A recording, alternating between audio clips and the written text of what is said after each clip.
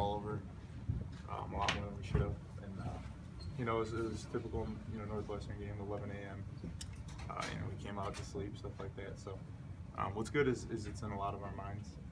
You know, next time we play them, we know what to expect. You know, we had a ton of guys playing in that game, so we'll be ready to go. You also played them last year, and I think there were some similarities in the two games and how you lost the two. What's been the common thread, at least in your experience in this rivalry?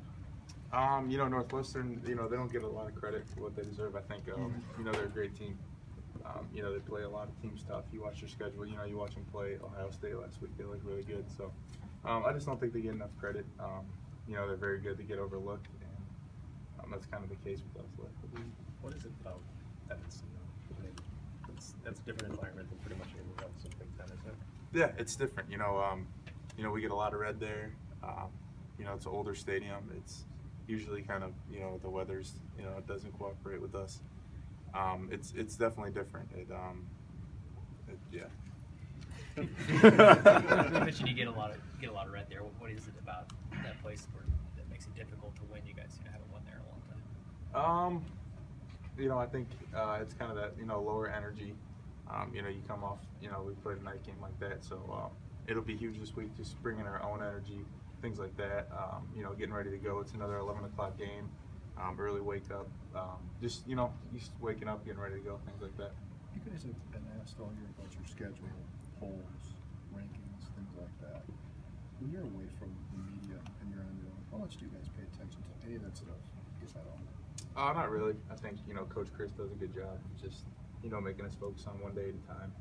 And, you know, that's really all you can control. That's really all we can control.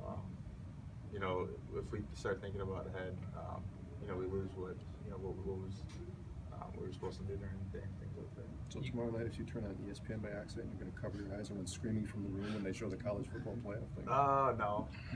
I mean, I'll probably look at it, but it won't. You know, I don't think it'll change. You know, whatever mindset. What's the hardest part about trying to get in a rhythm when the quarterbacks are kind of flipping? I don't really notice too much. I think, you know, both of them bring, you know, good things. It's a good switch up. I think Coach is doing a good job mixing them both in. You know, it's a good refresher, especially, you know, as an offensive lineman and tight end. I think it's good to get both of them in. Cool. Thanks, Troy. I think just stopping there. I think they have a good running attack. You mean as on offense? Yeah, for you guys offensively, what's their challenge? I haven't really taken a good look at them yet.